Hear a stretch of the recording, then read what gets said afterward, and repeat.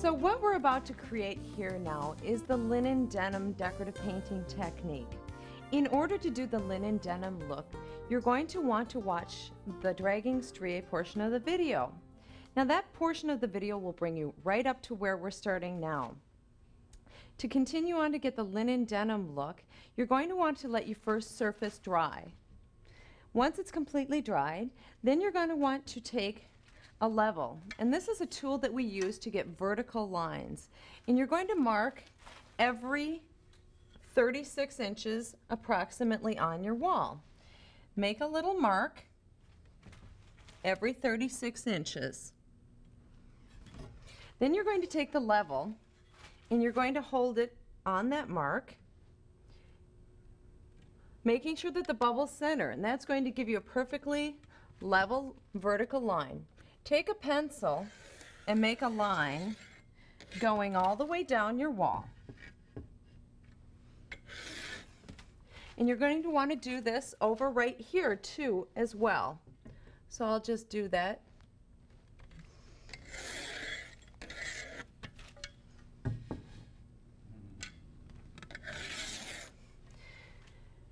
Now once we've made our marks every 36 inches on the wall, we'll go ahead and take blue low adhesion masking tape.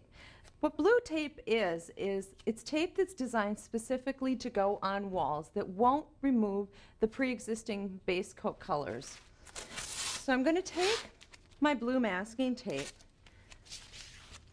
and tape on either side of the pencil marks that I've put on the wall, running completely from top to bottom.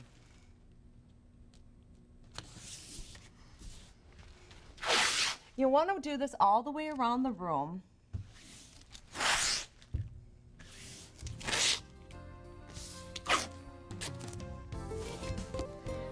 That way you can go ahead and start the glazing process to create the linen denim look. So what we've done here is we've applied the masking tape every 36 inches upon the wall. What we've also done is we took the masking tape and applied an X every other section. This section that has no X on it, that's the section we're going to be working to create the linen denim look. Now to continue this on, we are actually going to be creating the same type of look that we did to get the dragging strié look, except for this time we're going to move in a horizontal fashion. Again, we'll load up our roller with glaze and take the Woolie, and I'm actually going to apply my glaze in a horizontal pattern. Again, being conscious that our glaze is going on nice and even and smooth, and we want to apply it in a wide enough area, wider than the Woolie. Then we're going to go ahead and take the Woolie, and it's okay if you work left to right or right to left, whatever you're comfortable with, and you're going to drag through the Woolie. Now you might create some wavering as you travel across the surface, but that's okay because linen and denim weaves actually do have a waver to them. When you get to the end, again, you take the Woolie, wipe off the excess glaze, and continue on.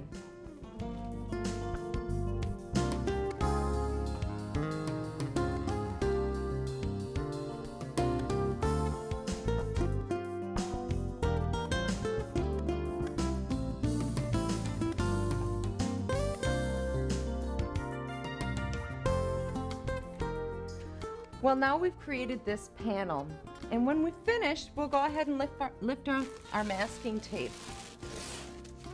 We're going to let this surface dry completely. When it's completely dry, we'll apply masking tape on this side of the pencil line and do the same look in panels all the way around the room.